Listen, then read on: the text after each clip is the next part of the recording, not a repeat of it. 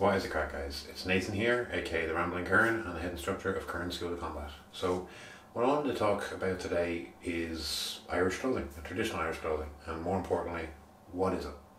So, for a lot of people, they would associate very specific things with traditional Irish clothing, and probably in most recent years, the Peaky Blinders look has kind of become the modern hipster style of what people assume is traditional Irish clothing, and it's not. One of the reasons why I chose to focus on the Kern and what the Kern is, and specifically how they dress and the equipment that they use, is because that is very much the last point in history where you have a truly unique and distinct set of Irish clothing and set of Irish culture. And in this video I'm going to dive into what exactly that is and why that is, and also the origins of some of the modern items of clothing and how we view them as traditionally Irish. The thing to kind of keep in mind with much of what we view as traditional Irish clothing is not the history behind it as so much as the kind of cultural implications that it has. So this is not making fun of anyone who wears peaked caps or dresses in that Peaky Blinders style. For a lot of people, that is their way to kind of reclaim their Irish culture, and obviously there is a hugely widespread Irish diaspora around the world, and I really respect people for doing that. It's more just to educate you in what exactly traditional Irish clothing is, and what is Irish clothing in general.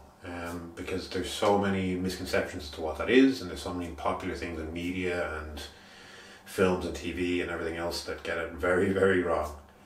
So once again, one of the reasons why I focus in on specifically the 16th century is because that's when many of the Irish customs and traditions started to become outlawed, and that's really when the harshest of the penal laws started to come into place. And for anyone who doesn't know, during the various English conquests of Ireland, there were a succession of laws that were brought in to basically try stamp out Irish culture in order to create a society that was more reliant and more based upon England, basically to avoid future revolutions and wars, essentially.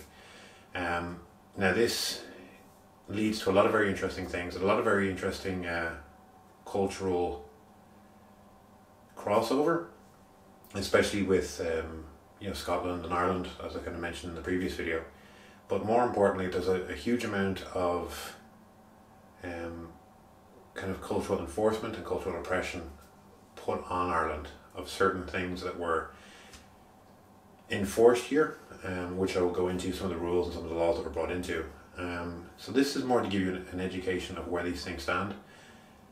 And it's not a critique on anyone who wears these items of clothing, like I mentioned. A good example that someone pointed out to me in a kind of a recent discussion that we had about this on Facebook was even the example of the kilt within Scotland. It was a enforced version of what the kilt was because it was outlawed at the time in Scotland itself. So a lot of parallels exist between Scotland and Ireland in that regard when it comes to traditional clothing, and that's kind of something I wanted to touch on. And it is one of the main reasons why I want to showcase what the Kern was and what they did, because to me, while they might be very odd looking garments in a modern sense, a lot of the traditions from that time and even prior to that time still continue to this day. And I find the clothing fascinating. It's such incredible looking and vibrant and unique sets of clothing that really weren't anywhere else in Europe at the time, before or since. There are certain items of clothing that mirror them, but there's very few items of clothing that kind of even slightly parallel towards them. So that's something I'm going to showcase too. So I'm going to dive into the ins and outs of what Irish clothing is and what it isn't, and what are traditional and what are modern, or what are actually a foreign import or a foreign enforcement upon Ireland. So I do hope you enjoy, and here we go. Well, I think this picture is as good as I need to start on, as it's on the thumbnail. It'll probably clickbaited you into click on this video. So the Peaky Blinders look, and why do I have such an aversion to this? So, as somebody who teaches Irish martial arts, this look has almost become a uniform for Irish martial arts. Now, like I said, I do appreciate people trying to reclaim their culture and understand Irish culture a bit, but it's kind of important to note that this is not traditional Irish clothing, and there's a number of reasons for this that are very important and I think worth understanding, and also go back a very, very long time. So, the items of clothing that you're seeing here, the bonnet or the flat cap, the Irish flat cap, so to speak, it's not Irish. It's a British invention. And more interestingly, it was one that became enforced in Ireland. So the flat cap comes from the bonnet, and I'm going to show you a picture of one by Sally Pointer here, who's a fantastic costume maker and makes a incredible range of hats. She's actually made me one for this Kern project, which I'll showcase in some of the future videos. So what you can see here is something that looks almost like a overly wide flat cap.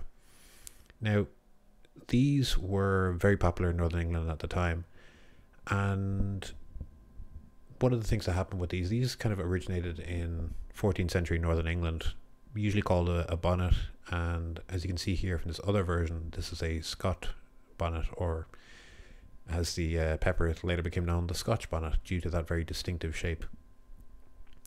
And basically, the reason I'm bringing this hat up especially is because in 1571, there was a decree from the British Crown that said that any man aged 6 years old and over, except for the nobility, had to wear wool caps on Sunday or be fined 3 farthings a day.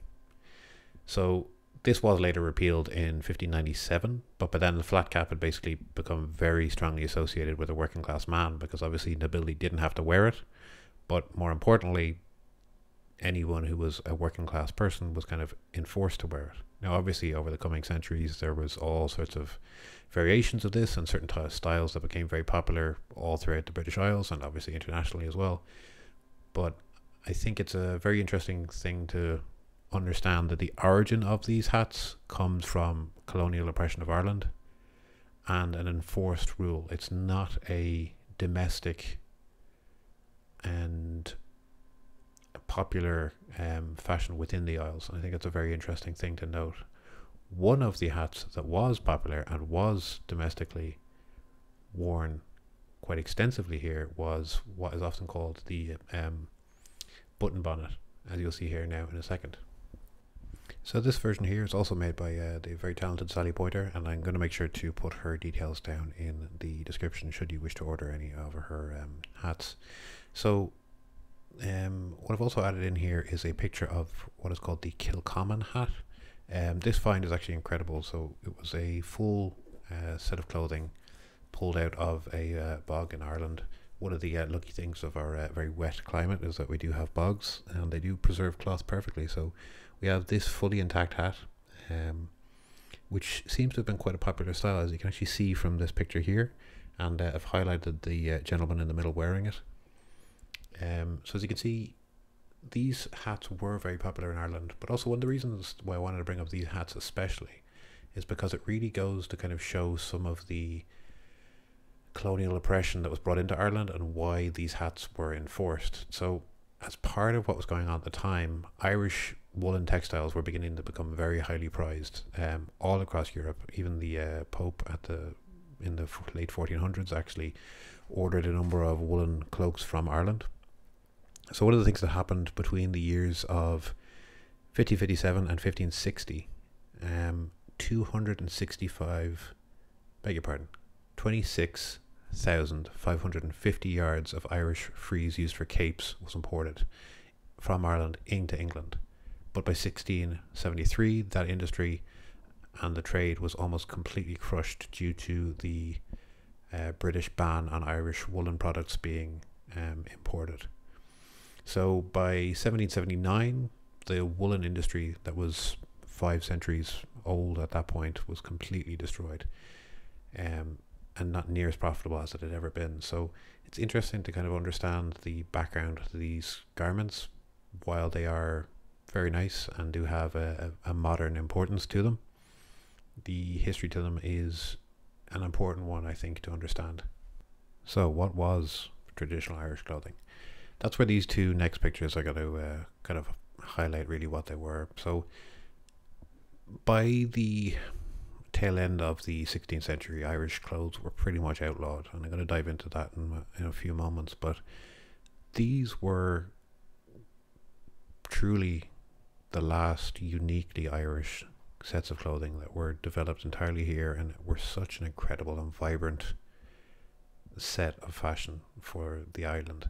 As you can see here, really vibrant colours, women wearing these very elegant dresses, men with these large flowy leina or shirts with these very highly decorated and embroidered ironer or jackets. Now, over the next few weeks, I'm going to dive into each and every individual item here, but I just think it's really beautiful to see these garments and how highly decorated they were.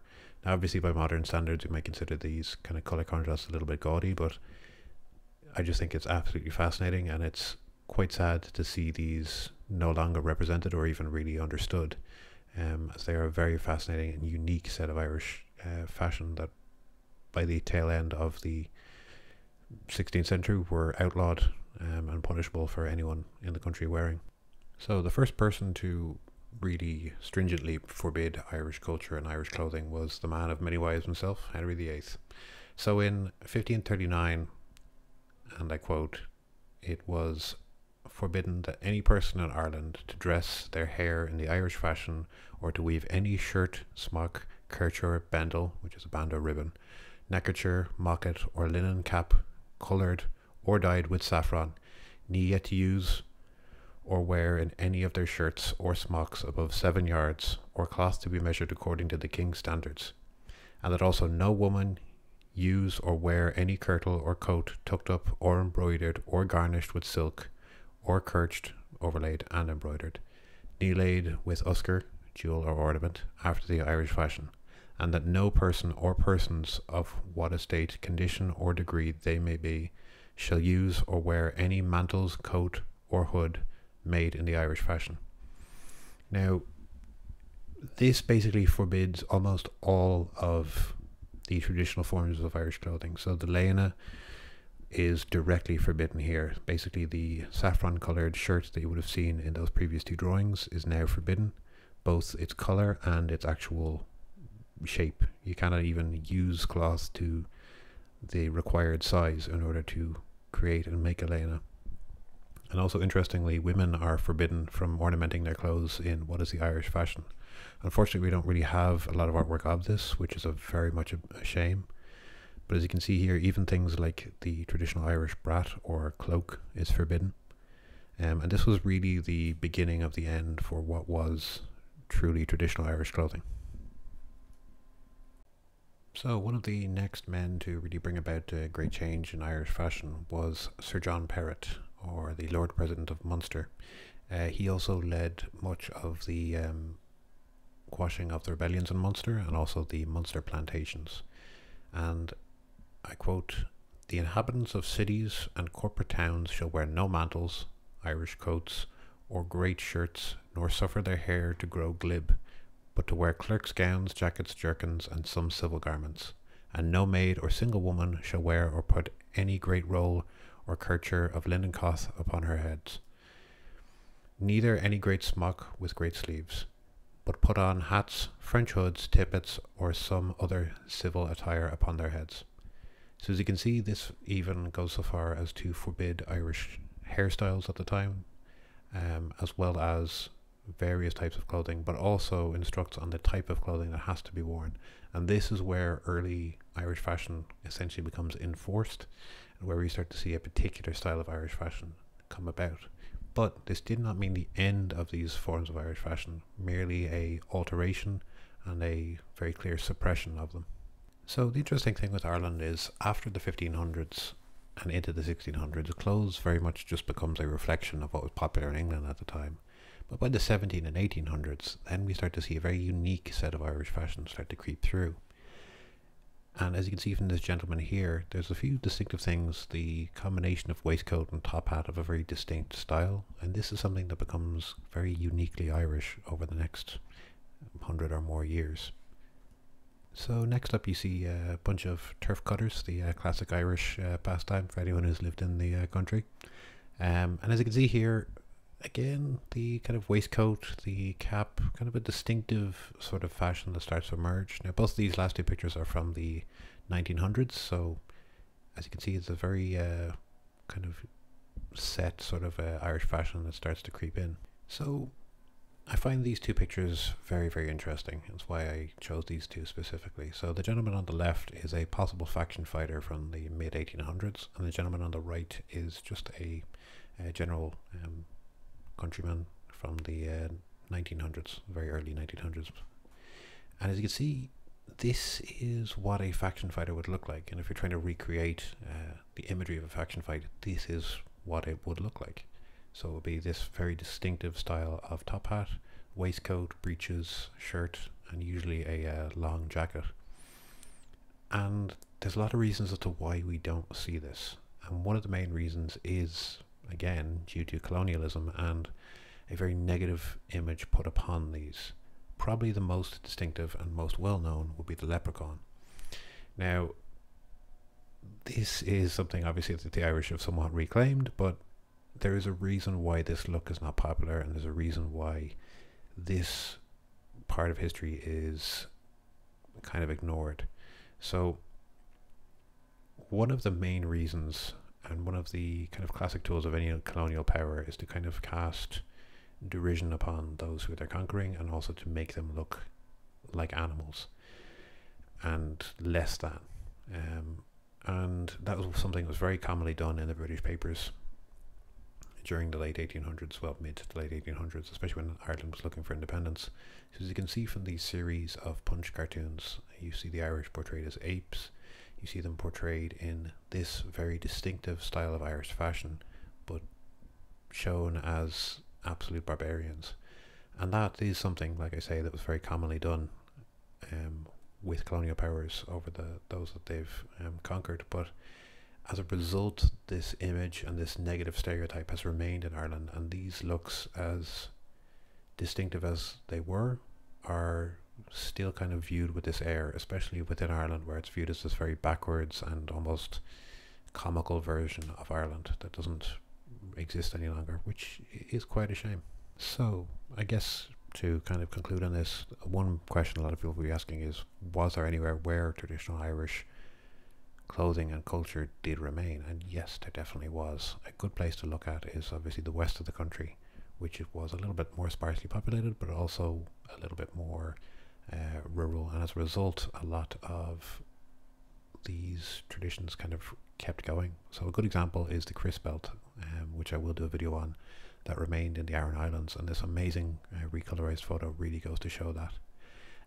Another really interesting aspect as well is the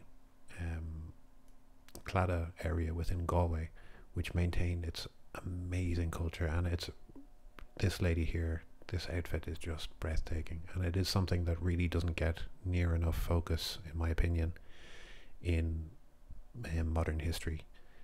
The ladies' fashion of Ireland over the centuries has been incredible, and I really do wish there was more work done in this area. As you can see, this piece is just breathtaking. Another interesting note within the Aran Islands as well is that the Aran sweater is an English import. So again, another thing that we view as Irish, but it isn't. The same goes for Donegal tweed as well. Well guys, I hope you enjoyed that video. What I'm going to do over the next few weeks is I'm going to go into detail of each of the items of what a Kern wore and what the traditional clothing within Ireland was of the time. Obviously you've touched on it a bit in this video, but I want to go into the kind of ins and outs of why those items were popular, the kind of history of them, and kind of show you them in reality and how they fit and how they wear and what they like to move around in. And that's a big part of why I'm undertaking this project and why I want to showcase this stuff, because this is a hugely interesting part of Irish history that's just gone very much ignored for the past well, for the past. So it is something I really want to dive into and kind of showcase to everyone. If you have any questions about this, please feel free to comment down below, and obviously like and subscribe and all that stuff. It does really help. I do really appreciate everyone for doing it. If there's any sort of videos you'd like to see, or if there's any specific videos on Irish clothing or anything like that you'd like to see as well, please let me know. I'm more than happy to do it.